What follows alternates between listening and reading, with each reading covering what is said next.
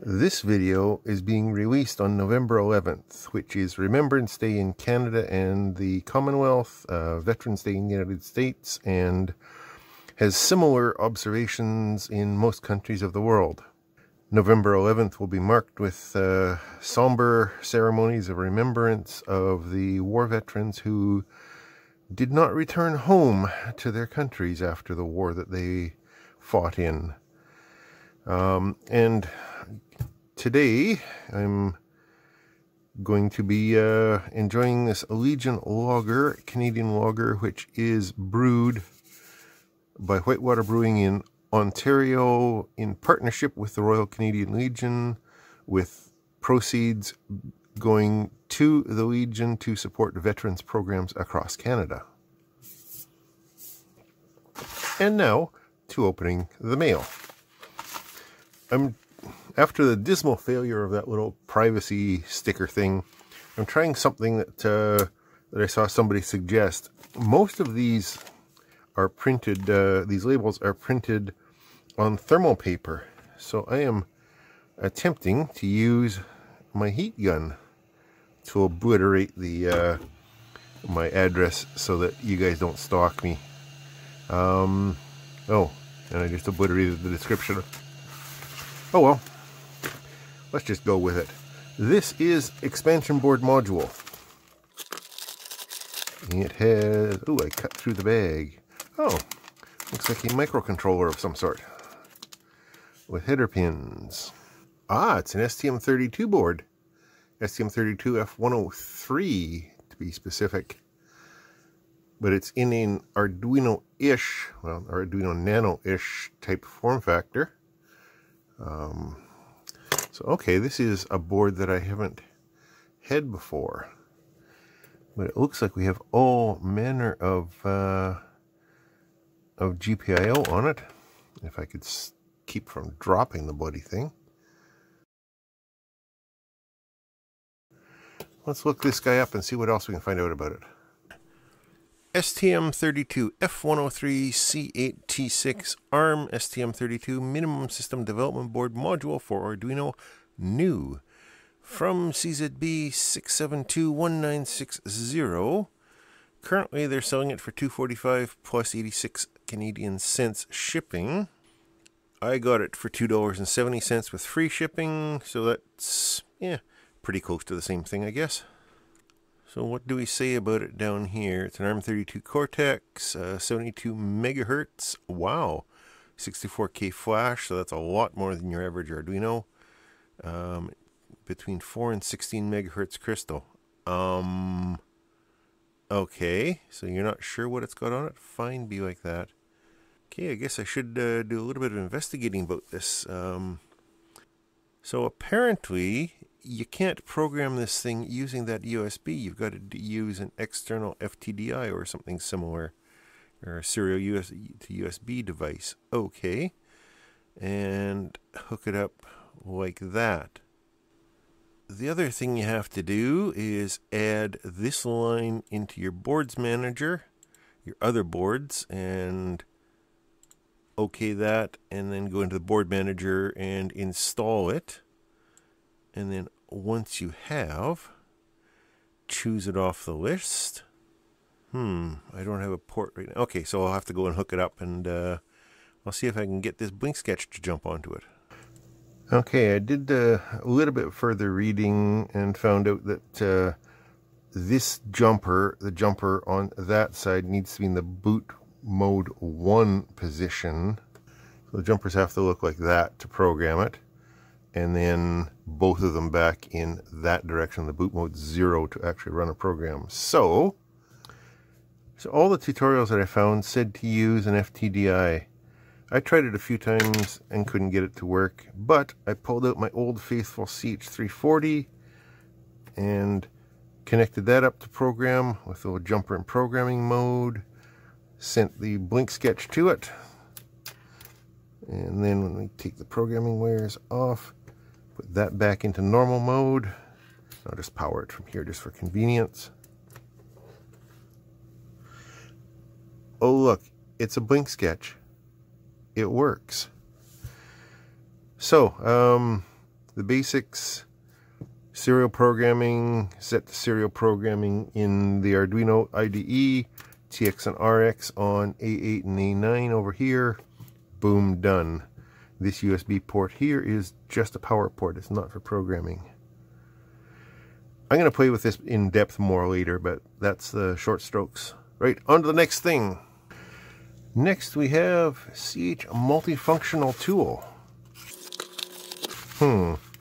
After cutting through the inside bag on that last one, I'm a bit more gentle.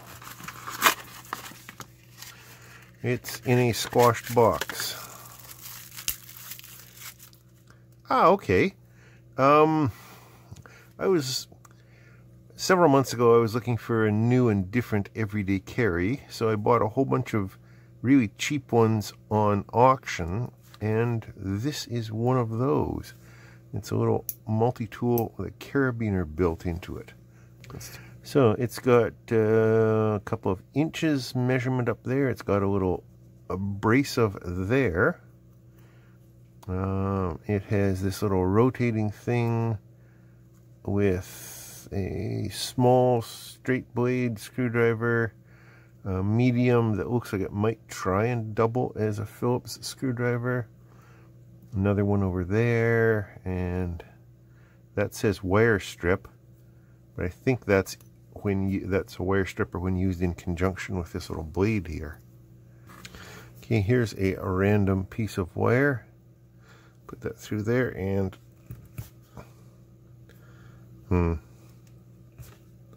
I mean, it does it, I guess. Okay, that's something. What else do we have here? Oh, this they claim is a wrench for 5/16, ½ and 3/8 nuts. Okay, I don't have any of those handy. I'll take your word for it. It's probably not all that great.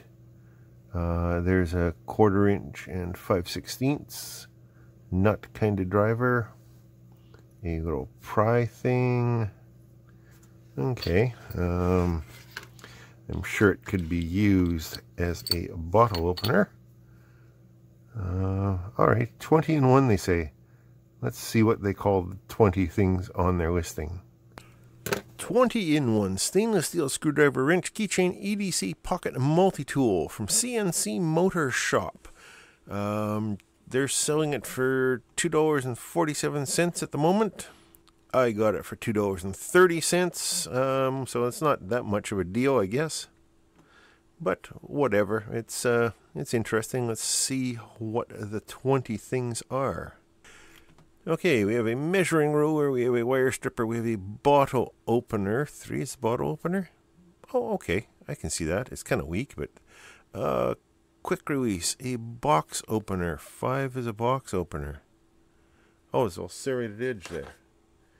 Didn't even notice. 1/4 inch small Phillips flat eyeglass screwdriver. Yeah, it's a little bit thick for that. Large flat spoke wrench. Ah, that's what that is. Okay, that might work. Nail cleaner, right. Razor sharp cutting blade, 13. Yeah, it's on the inside. What the hell are you going to use that for except for wire stripping? Medium Phillips, 5/16, pry bar, 3/8, ½ inch, 9/16, and a file. I think I'm going to keep looking. The one thing that this thing can't be is a knife. This little serrated edge is pretty weak sauce. It's not even sharp, really. Oh well, it was a cheap experiment, I guess. Next in we have drill ×1. That is not a drill, but in some ways it's better than a drill. It's an assortment of collets for Dremel and Dremel-like tools. We've got a variety of different shank sizes, which is good. And, okay, let me just grab the Dremel. Actually, I grab a couple of them. And grab the standard high power one and one of these little battery operated ones. Just see if these collets fit. I assume they will. They don't. Oh, you bastards. See if it fits this little guy. Not thinking so. No. Well, not as standardized as I thought. So the standard Dremel collets are 4.3 millimeters in the shank, and these ones are 4.8. 10-piece brass drill chuck, collet bits 0.5 to 3.2 millimeters, 4.3 millimeter shank. That's what I ordered. That's what it says, or that's what I actually measure the real ones that I've got. See, says so right there, 4.3 millimeters. That's the ones I ordered. Paid $1.64. Currently he's got them on auction and they're trying to sell for $2.63, but whatever, from this guy, 10 per $3.65. That's upsetting. Unfortunately, I bought them so long ago that I can't open a claim anymore for him sending me the wrong damn ones. You can get 4.3 and 4.8, and 4.8 is what I actually got, but I ordered 4.3. Damn it. Wire. 1 times wire. Where is it in there? That is a wire. That looks like one of those thermocouple, no, not thermocouples, resistive temperature sensors, and waterproof again. You may recall the last time I had one of these, it was a little bit larger one, but I proved its waterproofness by measuring my beer. I'm not going to bother doing this again. You can go back to that video where I opened this last one. I'll link it up there. And you can see my experiments with it and how it works and everything. Basically, it's a resistor. It's calibrated. It changes its resistance based on the temperature. It changes fairly fast. It's relatively accurate. Waterproof temperature sensor temp probe, Thermistor NTC 10K B3950. 2 meter, 3 meter, 10 meter, 20 meter. I got a 1 meter. This is from SKT Flyer. I bought it from him at auction for 53 whole cents Canadian. And considering he's selling it for $2.87 right now, that's not bad. However, other sellers are selling them right now for even cheaper, for like 3 of them for $1.12. So shop around. The prices have changed, and this is actually the thicker one. It's not the thinner one, but it serves the same purpose. And the last thing in is case times 1. Must be a small case. It's not a case at all. Oh, okay, I see what this is. This is a 3.5 millimeter, aka standard 1/8-inch headphone jack on that end, to 3 screw terminals on this side. That would have come in handy for the little audio amplifier project I was playing with last week. Just to not have to solder up jacks and put clip leads and stuff on. I could have just plugged straight into there and wired straight into my board and be done with it. I think that'll come in nice and handy, actually. 3.5 millimeter stereo female jack to AV screw video AV Balun terminal plug adapter. Got this from Passion 201314. I got this for 72 cents at auction. Currently they're selling it for $1.30, so not a huge saving, but any savings is better than nothing, right? Now, this, I want to take a little bit of exception to that. A Balun is the short for balance unbalanced.